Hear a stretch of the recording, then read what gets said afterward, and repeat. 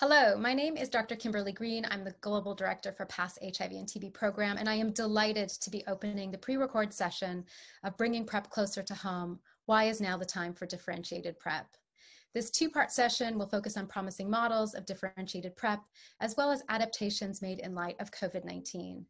This satellite is co-sponsored by AVAC's HIV Prevention Market Manager, by PATH, by the International AIDS Society's Differentiated Service Delivery Team, and by USAID. So with the global goal of 3 million people with access to PrEP by the end of 2020, and only approximately 420,000 people having had taken PrEP at least once by the end of 2019, we're only at about 14% of the global target. So there remains much to be done in terms of increasing PrEP access and uptake.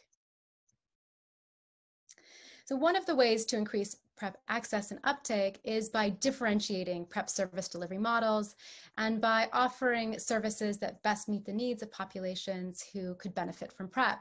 And so to that end, AVAC, the International AIDS Society, and PATH put out a request for diversified PrEP models in March of this year, and we received 50 submissions.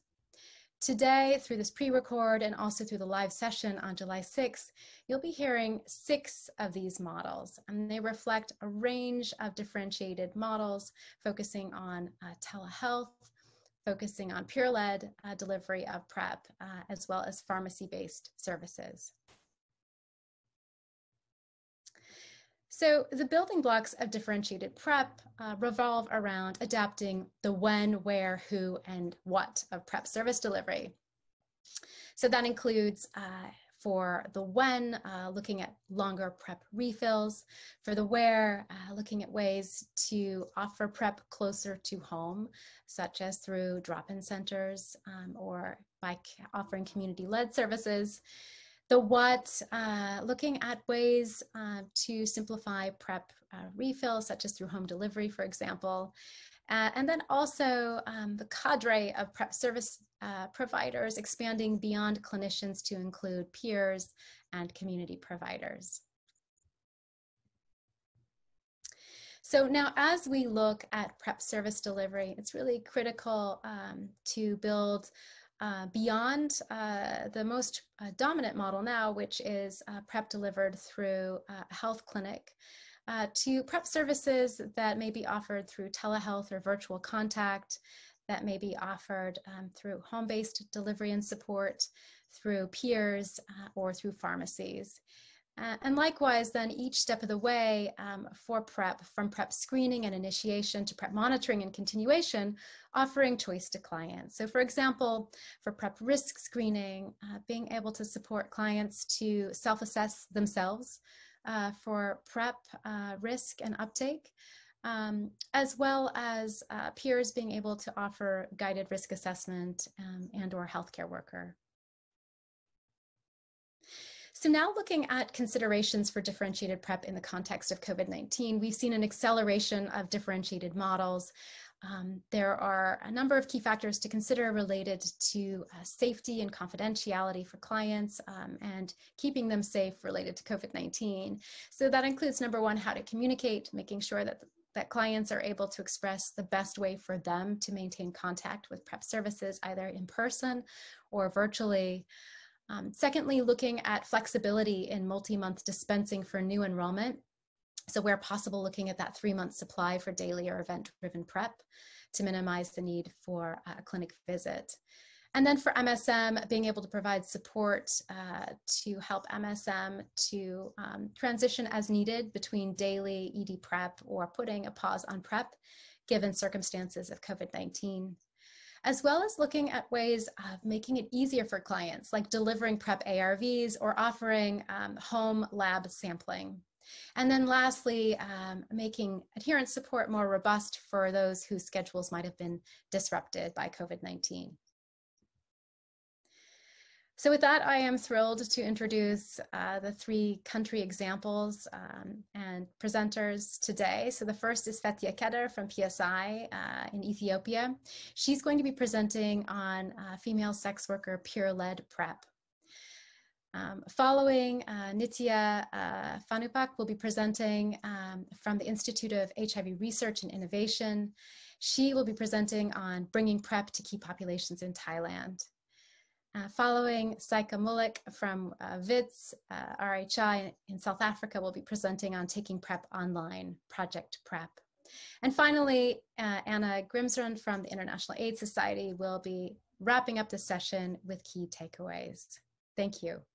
Good morning, good afternoon, and good evening, everyone, depending wherever you are. This is Dr. Fatia Kader. I'm representing PSI Ethiopia. I'll be presenting on peer-led approaches for reaching female sex workers with PrEP in Ethiopia. So PrEP was piloted in Ethiopia between December 2018 and September 2019 in selected drop-in centers. Drop-in centers are specially designed community clinics for female sex workers to provide comprehensive HIV care and treatment services. PrEP services provided to HIV negative FSWs and discordant couples of HIV positive FSW. PSI, as part of the National PrEP TWG, is supported in development of training materials and M&D tools. PSI also supported cascading of training to the regional health bureaus in collaboration with the Ministry of Health. Major approach to reaching female sex workers include using client-centered design. Female sex workers were fully engaged in the development of PrEP demand creation material for their peers. USAID Mulu KEPI activity has a community sexual and social networks for peer educators to disseminate the demand creation message. Client will be screened for substantial risk at entry point and directed through service option, including PrEP. What I mean by entry point is testing. It could be outreach, DIC, or mini outreach testing. PrEP early acceptors during the piloting periods were selected as ambassadors for demand creation. Finally, after HIV testing service, all HIV negative FSWs are counseled for PrEP. This slide shows the pre-COVID-19 building blocks of PrEP programming. It includes screening, PrEP initiation, initial follow-up during 0 to 3 months, and PrEP continuation more than 3 months.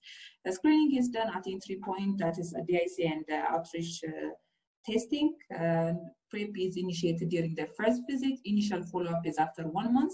PrEP refill is every 1 month for the first 3 months and every 3 months afterwards. Routine clinical follow-up is also given every 1 month for the first 3 months and then 3 months afterwards. But clients can show up anytime if they face any adverse effect.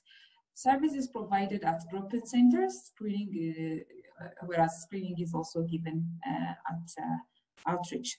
Service providers include a trained ART provider and nurse counselor, lab and pharmacy personnel. Service package include counseling on combination HIV prevention, substantial risk screening, adherence counseling, HIV testing, and hepatitis B surface antigen testing. During PrEP initiation, same counseling package will be provided, including ARV side effects. Initial follow-up at 1 month, we also provide the same counseling package, including HIV testing and risk reduction counseling. During PrEP refill, same package of counseling is provided. ARV side effects will be assessed. During routine clinical follow-up, counseling on combination HIV prevention, substantial screening, adherence counseling, assessing for sign and symptom of acute HIV infection, STI, ARV side effect, HIV testing will also be done every 3 months. This slide shows PrEP cascade between October 2019 and May 2020. We have screened 892 clients. Of this, 55% were eligible to start PrEP. However, we are arguing that this number is very low. We are screening the most at-risk target groups, that is female sex workers. Obviously, we're not screening people like grandma, I'm just saying. We're also, so of the eligible, 88% initiated PrEP, 57 refused. So currently we have 370 clients, 60 discontinued. It's because these clients are out of their substantial risk and they were retained for or 6 months. Adaptation in light of COVID-19. We're providing multi-month dispensing of PrEP for 3 months with monthly follow-up status, including adherence counseling through phone call. We're also maintaining sufficient stock status to avoid interruption of MMD for PrEP clients. Recently, we're using cyber education to create awareness of PrEP and COVID-19 among the target group. Earlier, we used to provide education through small group discussion. We call this PCC session. It's halted due to COVID-19. We also use index case testing as an entry point to screen all HIV negative clients for PrEP enrollment during COVID season. Our major strategy for case identification is ICT, so we're using this opportunity to address all HIV negative clients for PrEP enrollment. The other one is reinforcing intimate partner violence screening, and we increase availability of PrEP among GBV survivors. Again, this table is the same, but this is after COVID. It's building blocks of PSI PrEP programming post-COVID-19. Basically, all the services the same, except follow-up is during the initial follow-up is after 3 months. For pre-COVID, it used to be every month. This time, where initial follow-up is after 3 months, including PrEP refill and routine clinical follow-up. Service is given as DIC, as outreach activities is halted. We're not screening client at outreach. Service provider, lab and pharmacy personnel are the one involved in providing PrEP service. Service package includes counseling on combination HIV prevention, substantial risk screening, adherence, HIV testing, hepatitis B surface antigen testing, and COVID-19 prevention message. The same counseling package is given during PrEP initiation, including ART side effects. And we do initial follow-up after 3 months, so the testing is repeated after 3 months.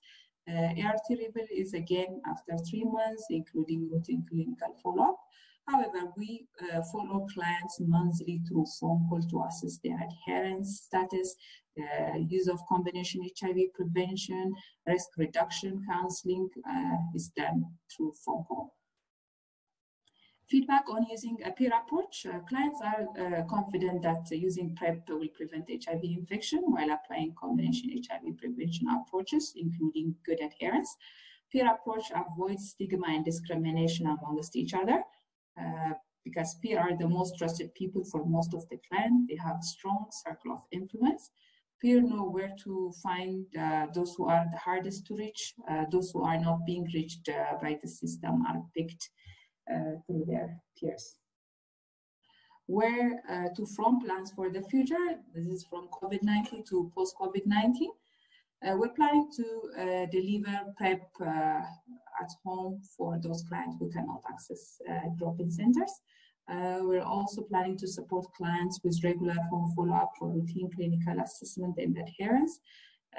We will work with the National PrEP TWG to catalyze the market for PrEP distribution. Further, we'll develop digital solution for social and behavior change communication, demand creation, and adherence for PrEP. Major key learnings include demand creation by peer educator, increase the service uptake. Using PrEP clients created confidence among the target group. We have also identified the counseling skill varies among healthcare providers. Those with good counseling, with good attitude and commitment have shown the screen versus eligible difference is minimal as compared to those with weak counseling. We have seen the difference, the gap between screen and eligible is maximum because of weak counseling techniques.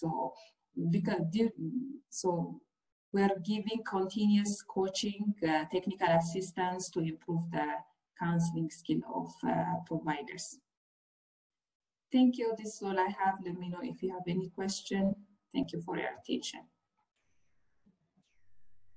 I would like to thank the organizers for having me in this very interesting session. My name is Nitya Panupak, and I'm working at the Institute of HIV Research and Innovation, or IHRI, in Bangkok. Today, I'm going to share with you our experience doing the community-led delivery of PrEP for men who have sex with men and transgender people in Thailand. Our key population-led PrEP service delivery model is well known as the Princess PrEP program. It is a free same-day PrEP service where PrEP is dispensed by key population-led providers. The main support to run this program mainly has come from public donation to Princess Somsawali Prevention Fund, which was transformed from the PMTCT Fund, established more than 25 years ago by our princess. Who was just recently appointed the UN's Goodwill Ambassador for HIV Prevention in Asia Pacific. In the Princess PrEP service program, the KP-led providers provide PrEP counseling and then provide HIV and STI testing, and then they dispense PrEP based on the standing order and remote approval by doctors. They also provide all these services in PrEP follow-up visits. The Princess PrEP program is part of the Key Population-Led Health Services, or KPLHS, and in Thailand, we define KPLHS as a set of services designed by key populations, and therefore they are needs-based, demand-driven, and client-centered. These services are delivered by trained and qualified lay providers who are mostly members of the key populations. The Princess PrEP program has contributed the largest PrEP dataset shown in blue here to the country and has moved PrEP into the coverage under the Thailand Universal Health Coverage Program in October last year. However, the fund for PrEP under UHC during this first year, coupled with the country's unreadiness to fund KPLHS, mean that the Princess PrEP program will likely need to continue for the next few years. The figure shown here also demonstrated that over more than 5 years of PrEP implementation in our country, we have now just reached 9% of the total PrEP target, calculated based on the number of key populations who are at high risk of getting HIV. In 2018, KPLHS has contributed to 55% of HIV testing among key populations, and in this case, mainly they were MSM and transgender women. The KPLHS also contributed to 55% of PrEP users in that year, which led to the legalization of KPLHS in 2019. Through the announcement of MOPH regulations, which allow KP-led providers to provide rapid or point-of-care testing for HIV and STIs, as well as to dispense PrEP, PEP, ART, and oral STI treatment. Looking at the building block of the Princess PrEP service, we can see that before COVID-19 pandemic, the screening and initiation of PrEP happened on the same day in KP-led clinics by KP-led providers with remote prescription from doctors. Only HIV and syphilis test results were available before PrEP was dispensed, while the clients will receive their creatinine and other lab test results a few days later. Initial follow-up happened at month 1 and month 3, and then every 3 months thereafter, using the same building block, and syphilis and creatinine testing happened every 6 months. During COVID-19, the Princess PrEP service has continued with certain adaptations. Our KP-led providers in these KP-led clinics were not prioritized during PPE shortages, neither by our own government nor by their international funders. Therefore, the protective plastic shields and various types of protective box, panel, or frame had to be created by these lay providers themselves. Telehealth, along with PrEP drug delivery, was rapidly set up. Together with express services aiming at the shortest time spent in the clinic just for sample collection, while all the test results for HIV and STIs would be delivered to the clients via online platforms, has become very popular suddenly among our clients and providers. STI self-sampling also has shown to be very feasible among our MSM and transgender women clients over these times. The PrEP effective use concept was also introduced to our MSM clients in order to empower them to be able to tailor their PrEP use according to their risks, especially during the first few months that we experience low PrEP stock and unstable supply chain.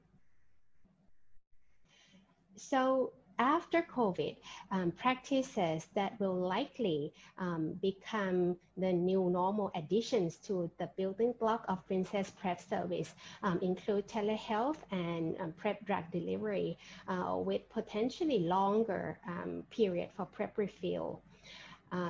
It will also include express service and self-sampling for HIV and STI testing and PrEP effective use counseling.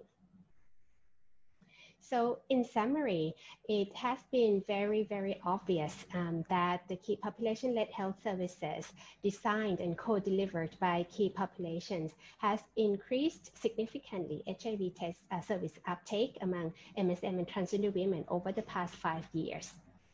In our country, the KP-led free same-day PrEP service is the main delivery model to scale up PrEP. And although KP-led providers are now legalized to dispense PrEP in KP-led clinics in our country, the service still could not be reimbursed, and there are much more advocacy work and activities to do. And lastly, longer than 3 months scripting, telehealth, express service, self-sampling, and PrEP effective use counseling will likely become the new normal. I'd like to end by acknowledging all Thai people who are the main funder of this Princess PrEP program, as well as other funders and implementers. Thank you very much for listening to this talk. I'd like to thank AVEC, PATH, and the International AIDS Society for the opportunity to participate in this exciting panel on bringing PrEP closer to home, why diversifying service delivery matters, particularly in the era of COVID. My name is Saika Malik. I'm Director of Implementation Science at the Vets Reproductive Health and HIV Institute, and I'd like to share some experience from our UnitAid-funded project implemented in South Africa, and the project is called Project PrEP.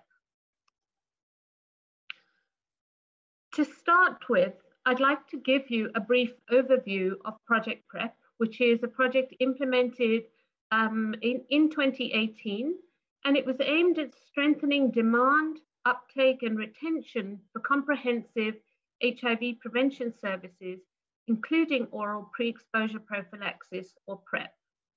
We work closely with the South African National Department of Health and target adolescent girls and young women, AGYW, aged 15 to 24 in high priority areas.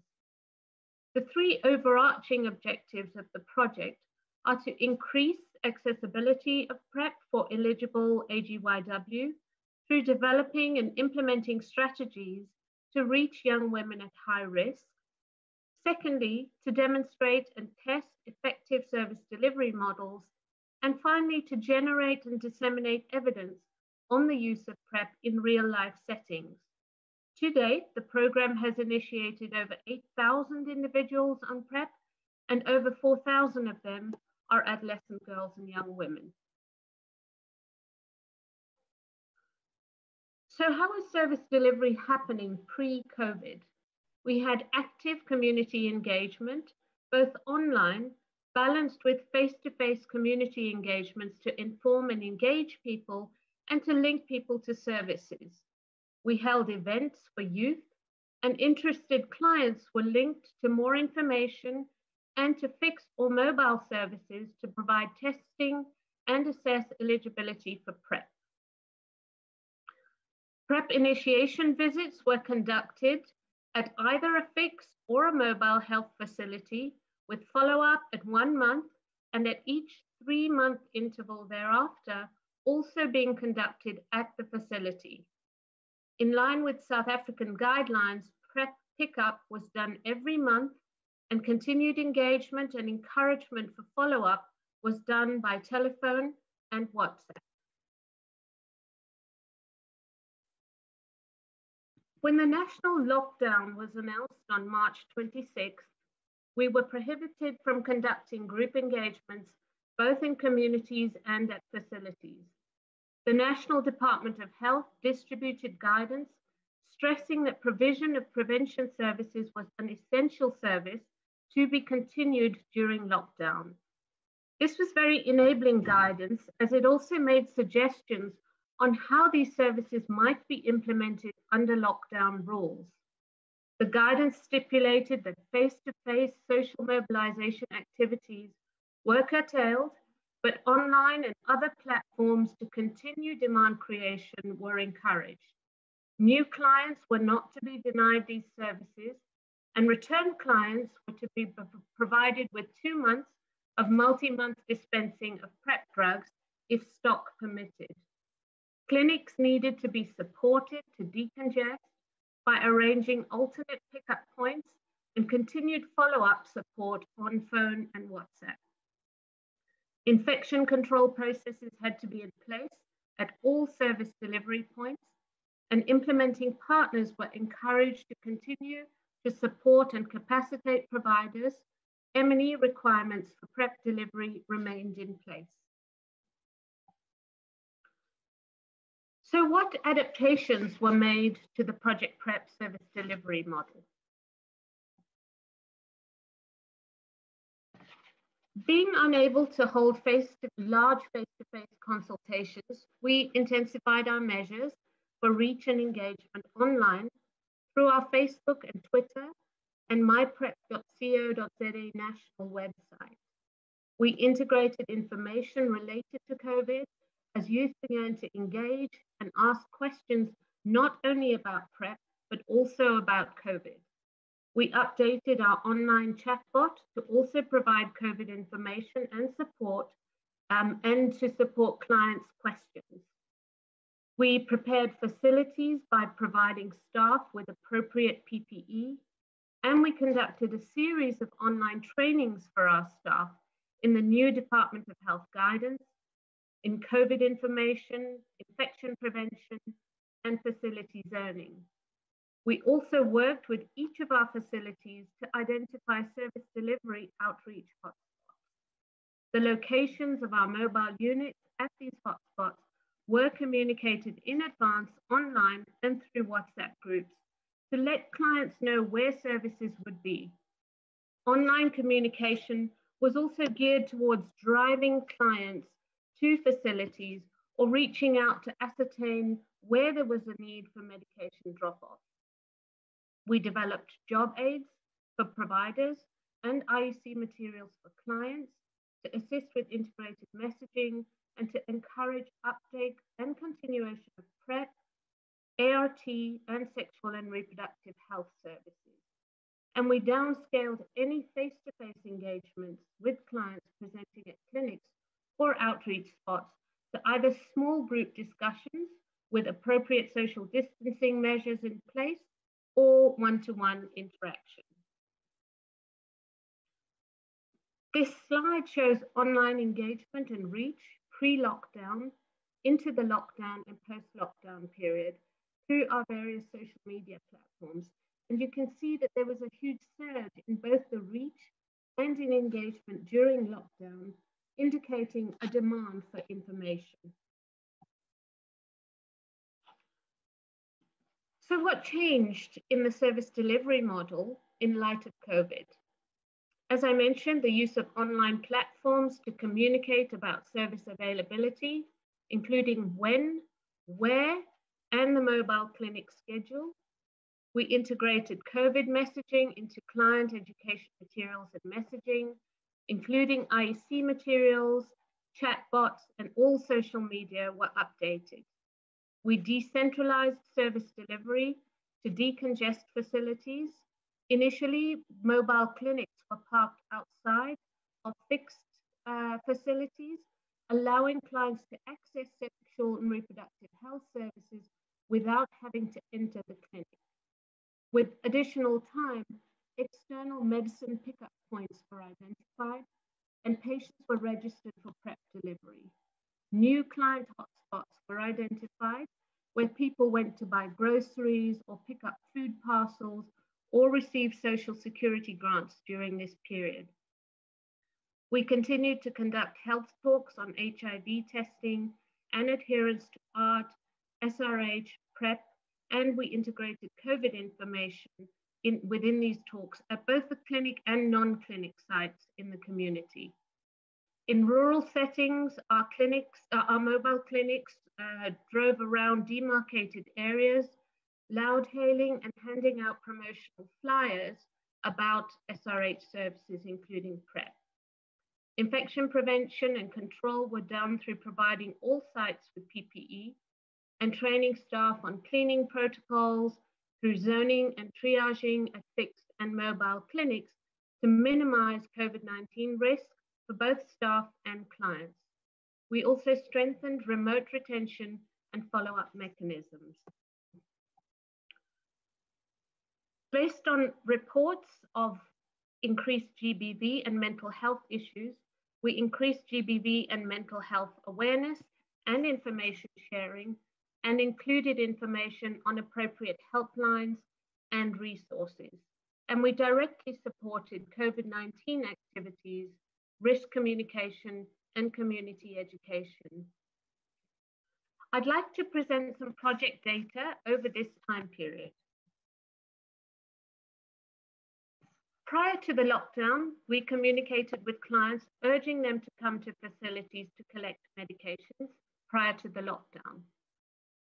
This is seen in the pre-lockdown surge in this graph, which was followed by a precipitous decline in uptake as we implemented the strategies and some of the restrictions were lifted.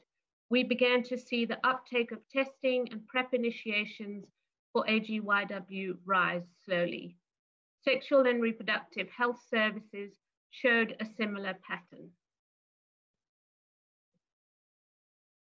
And this pattern was seen for other clients as well. This included older women, men, and boys.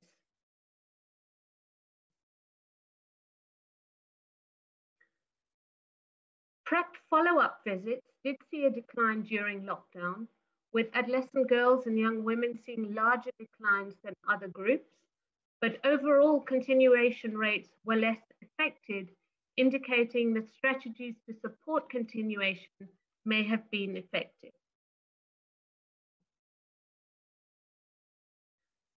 This slide shows data from a number of sites showing that intensified telephonic follow-up helped to assist with continuation. So what have we learned? We've learned through this experience that online platforms needed to be leveraged rapidly. We learned that initiation and continuation rates were seriously affected by initial lockdown, the hard lockdown phase. However, we pivoted rapidly in response to changing situations and rapidly strengthened communication, which was key, both internally with our staff, but also with our clients during the pivoting.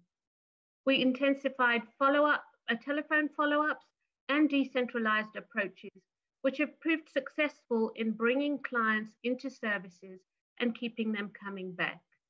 We also have learned that integrated service delivery can continue and that there is a demand for such services even during lockdown periods. Thank you. Thank you very much to the great presenters who shared their firsthand experiences of PrEP programs in Ethiopia, South Africa, and Thailand, and how they were adapted to meet the needs of their clients during the COVID-19 pandemic. My name is Dr. Anna Grimsrud from the International AIDS Society, and I will share now some key takeaways as a wrap-up to this pre-recorded session. As many of you know, there have been substantial gains made towards reaching HIV testing and treatment targets. However, progress towards the goal of reaching 3 million people globally with PrEP by 2020 lags behind. Data cited in the Global AIDS Report from UNAIDS at the end of 2019 noted that 300,000 people worldwide had taken PrEP at least once in 2018, which is just 10% of the target for 2020. And so PrEP is at a critical juncture. How can we innovate and adapt to ensure we make timely progress towards increasing the number of people on PrEP? One place to look is differentiated service delivery and differentiated antiretroviral therapy delivery in particular. First endorsed by the World Health Organization in 2016, DSD is a client-centered approach. It simplifies and adapts HIV services across the cascade of HIV care to reflect the preferences and expectations of various groups of people living with or at risk of acquiring HIV, while reducing unnecessary burdens on the health system. Prior to DSD, the delivery of ART was one size fits all, with monthly visits to clinicians at healthcare facilities. Today, millions of people living with HIV are receiving their treatment, care, and support through a differentiated ART delivery model, including the group models, such as healthcare worker managed groups in orange here, such as adherence clubs, and client managed groups, shown here in green, including community ART groups. Further, there are individual models, shown in red, that can happen at health facilities and outside in communities, such as fast track models, community pharmacies, private pharmacies, ART refills from drop-in centers and community drug delivery points, and home delivery. Let's compare how services are provided for the adherent person living with HIV and the adherent PrEP user. The person living with HIV is eligible for 3 to 6 month ART refills from outside of a clinic, support from peers, and receives a 6 monthly or even annual clinical consultation. Meanwhile, the adherent PrEP user is likely in a very medicalized model with frequent clinical consultations and the need to return to the clinic for PrEP refills. So let's imagine what can be done to make PrEP access easier. We need to look at the building blocks of service delivery, or the who, what, where, and when of PrEP delivery. Differentiated PrEP could involve adaptations of each of these building blocks. We could adapt the when with less frequent clinical monitoring, adapt the where to include community-based refills, adapt the who to ensure support by other health cadres, and adapt the what to make sure comprehensive services are offered. As we saw in the presentations, COVID-19 has afforded us the chance to utilize a pivotal opportunity and to change how PrEP services are provided. And so we must take this opportunity to pause and to think about the adaptations that were made because of COVID-19 and which of these could and should be sustained and supported going forward. As is stated on this slide here, in the rush to return to normal, consider which parts of normal are worth rushing back to. And so, in conclusion, let's leverage this opportunity to ensure differentiated PrEP delivery. Change is needed to reach targets and ensure improvements in access and making it simpler for people to continue using PrEP. We can learn from adaptations made to antiretroviral therapy delivery and from other health programs such as family planning. In many instances, changes made due to COVID-19 may offer benefits beyond the pandemic. And so let's go forward together, ensuring we don't backtrack, but sustain our gains. Thank you.